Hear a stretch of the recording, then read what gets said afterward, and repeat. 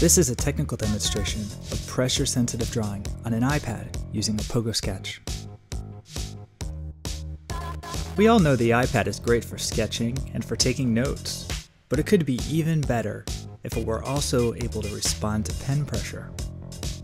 10-1 Design has created a demo application to show this in action. I'll launch it now.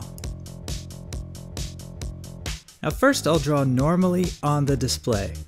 Nothing special here. But now I'll start changing the pressure as I draw.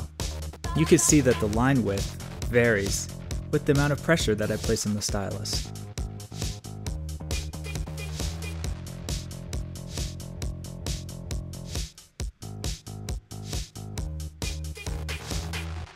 Now it would be even more useful to configure the iPad so it only detects the stylus, but not ever a palm, and not ever a finger. This is a task we've also been able to accomplish. The result is really great palm rejection that allows you to rest your hand on the display while you draw or take notes. 10-1 Design plans to release this capability as a free software library that any developer can easily integrate into their app.